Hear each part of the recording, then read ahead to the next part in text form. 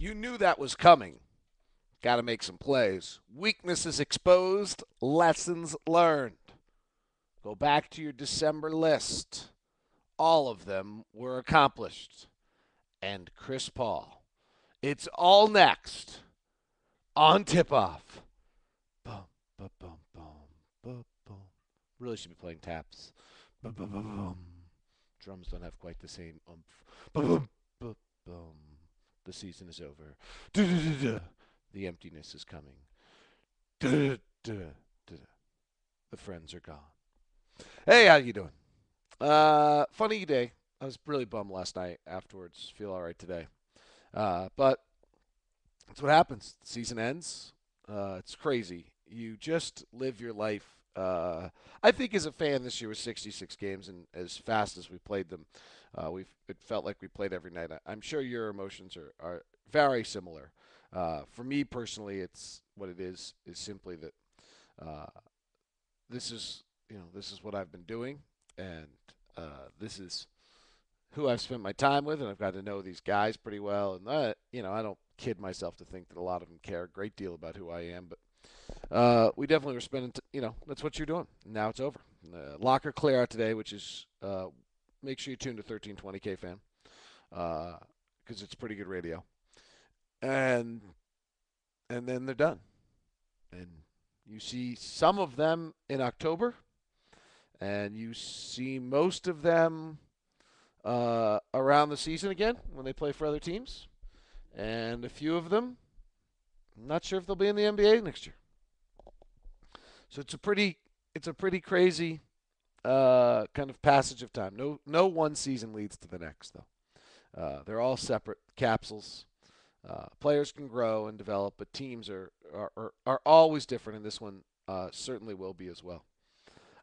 First off, I harangue and complain about the comments on the Twitter timeline. I probably should take a moment and thank everyone. I try to personally do that. I don't know if I'll get that done after the very nice deluge of comments last night.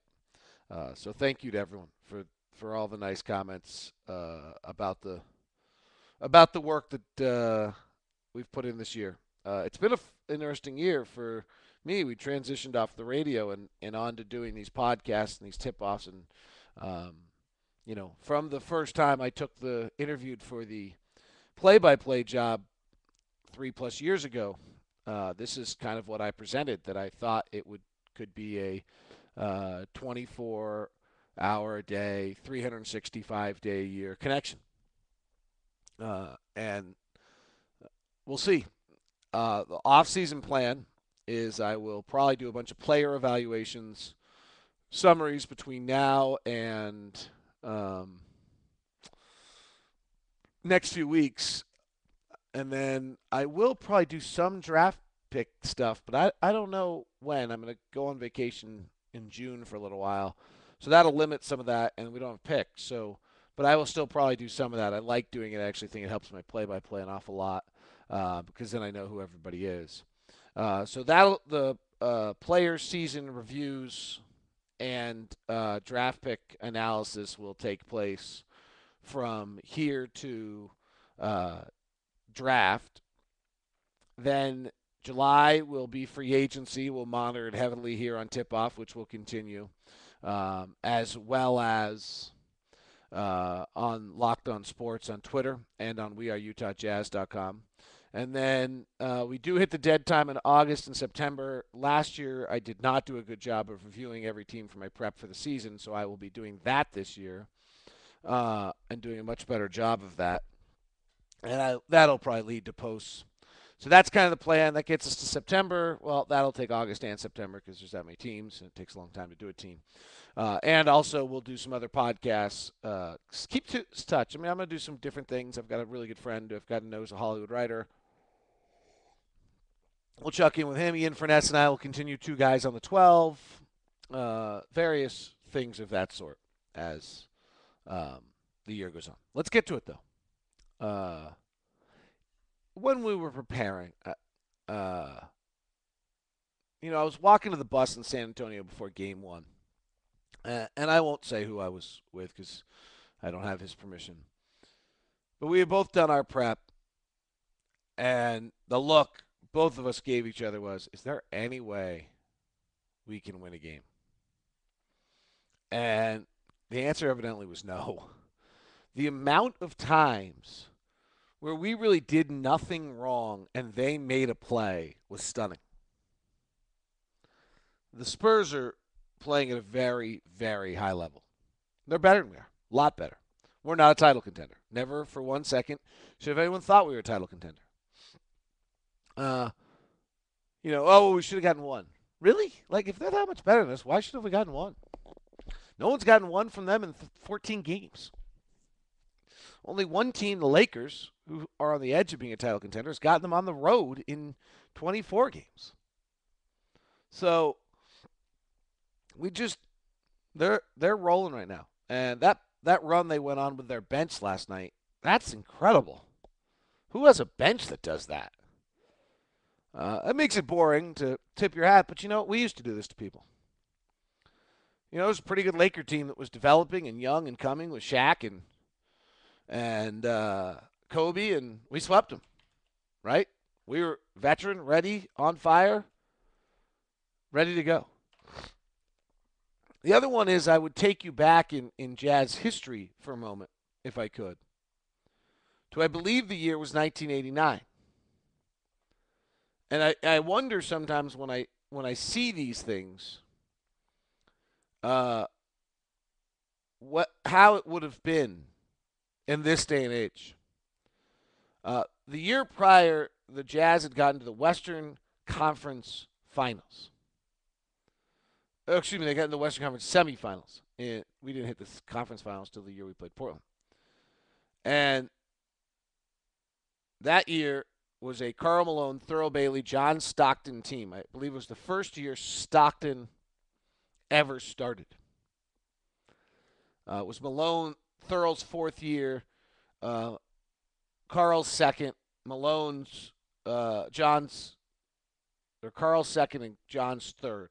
We hit the conference finals. And then that's the next year Jerry takes over.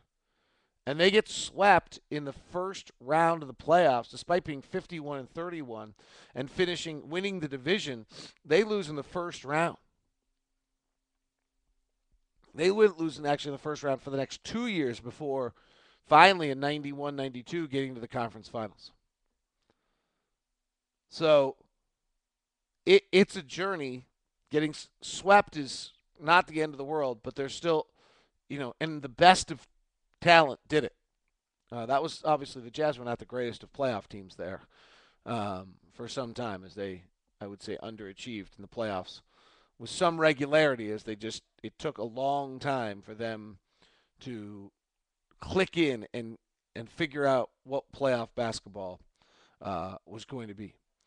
One of the questions, which I do find, the fact that we actually have this debate, I find disappointing that basketball's at a point where we discuss whether trying to win was the right thing. The system is definitely askew when doing that. I don't think there's any question. Gordon Hayward's going to have a tough offseason, but there's no question he got a rude reminder of how much work he has done. Not that he would have lost that, but March and April could have given him a false confidence. And there's something I think to be said about not having a false confidence. The Golden State Warriors, till this year, have always finished the year very well and given themselves this false confidence. Hey, there's no mystery of how far away we are. Some other teams can say we closed well. We did this. Hey, we closed well. We did all that. We exceeded expectations. We got handed to us. They're a lot better than we are. We're not there yet. It's going to take some time. But these guys, once the sting of the last few days is over, which, I'm not sure that sting was actually that sharp for some of them, it's time. I talked to Derek for a little while. I was like, point proven. He's like, hey, just had to be patient. Derek's done it. He's ready to go. This becomes, I've told the story about sitting with Gordon during his rookie year and his frustration, the lack of defense and lack of playing hard by the team at that point. And I said, just, it'll be your team here at some point. No question. We inched closer toward that, even in this series and in this season. Our weaknesses got exposed in this series. We can't shoot from the outside at all. It's got to get fixed. Uh, we do not have any playmakers. It's got to get fixed. Probably have to adjust as much as the top 10 offensive team this year. You don't want to adjust too much, but probably have to adjust the offensive system a little bit to allow for those two things to happen as well. So much of us pound it down low into the post, and I think that's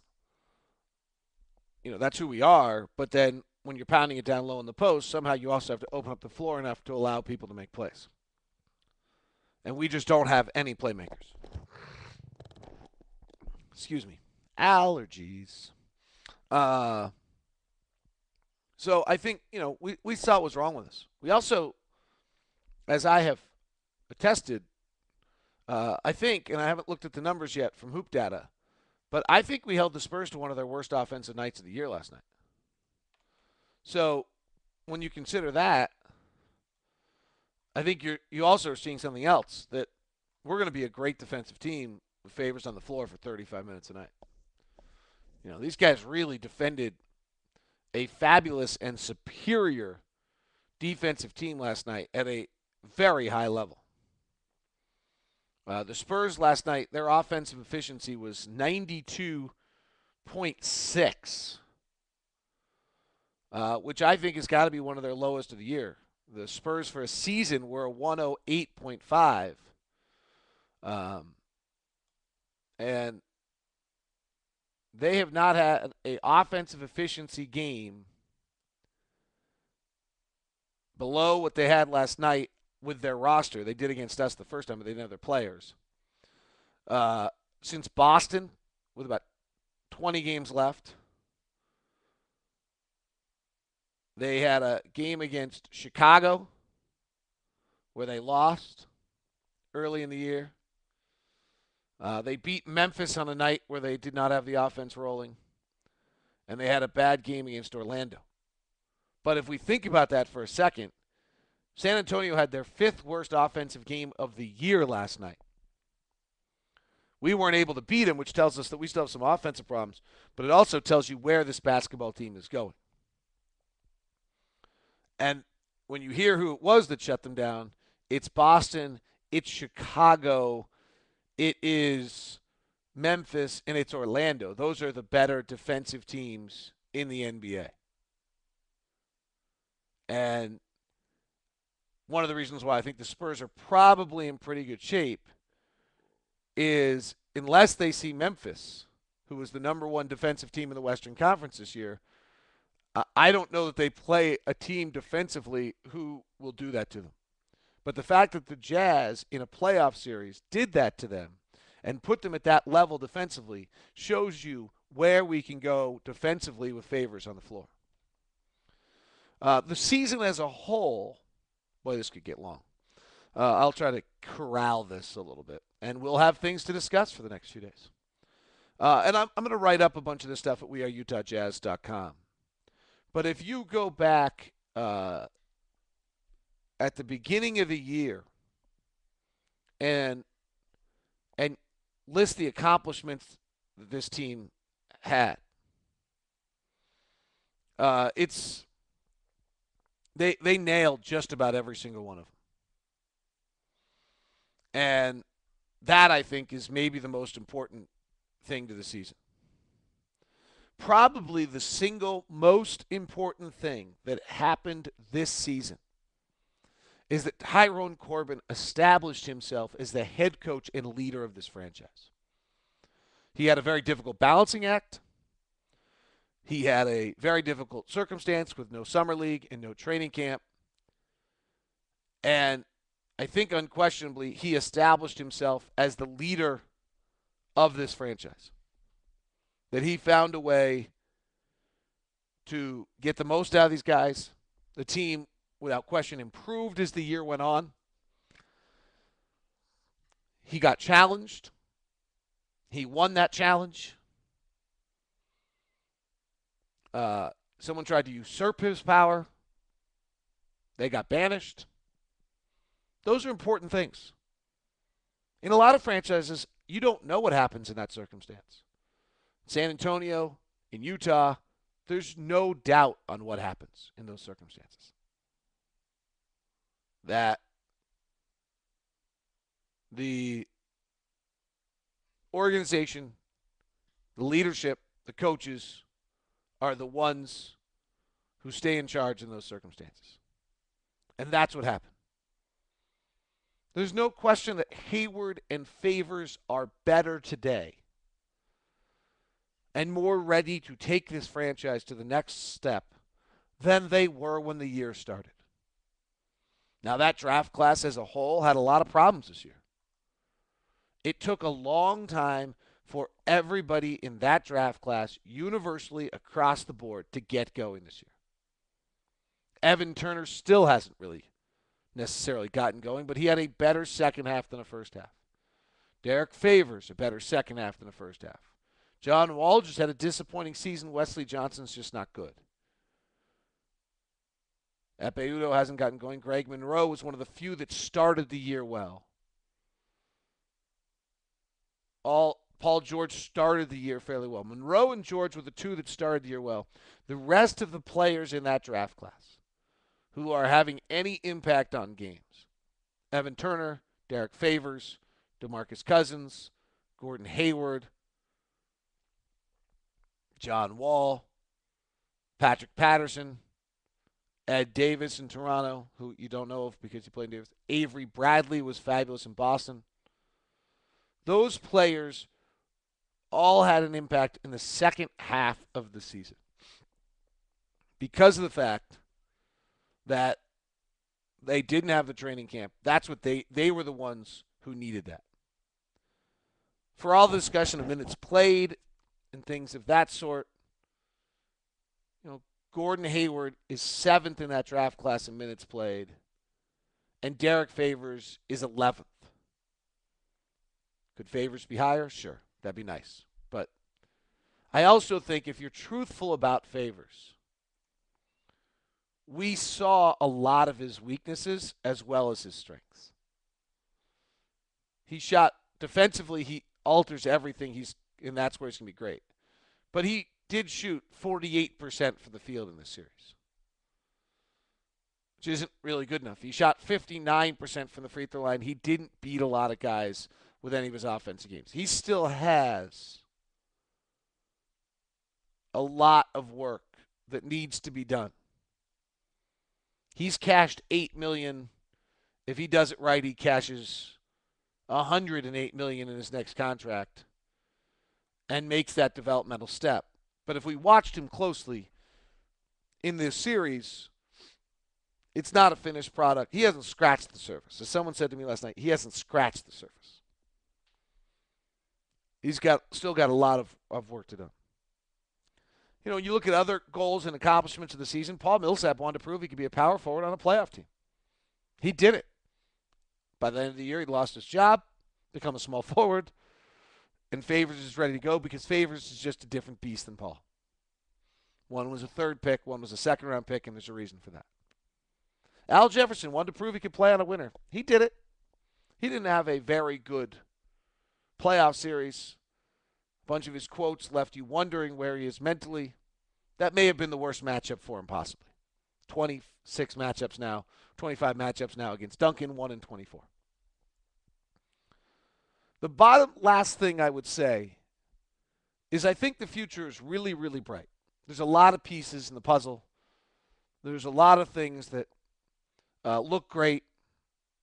I love how we're going to be able to play defensively. That's why I believe we're going to win a lot of games for the upcoming years. But we're missing one very important piece. And if you watch the playoffs, you'll see it every night from here on out. From the second round on, you'll see it every night. And that's the man. We don't have the man.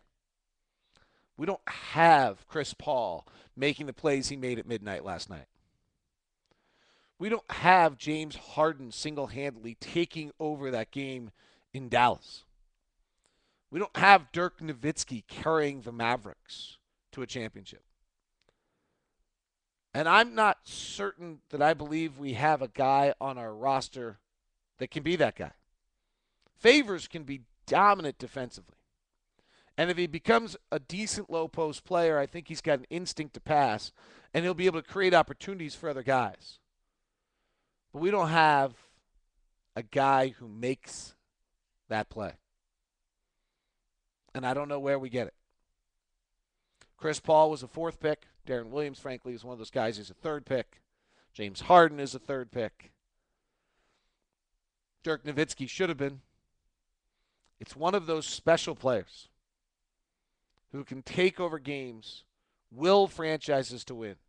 It's not just, we need some playmakers. We need some shooters. But the thing we're lacking that is going to prevent us from making, well, the next step we're going to make. We were a 46-7 win team. We're going to get over 50. I have no doubt. And we'll be in the mid-50s. And then how do we get to that one? You got to get that guy. And that, I don't know how we do that. But there's 3 steps in this development. And we're on the road. We're going to have to figure that out. I leave you with this. We talked all year long.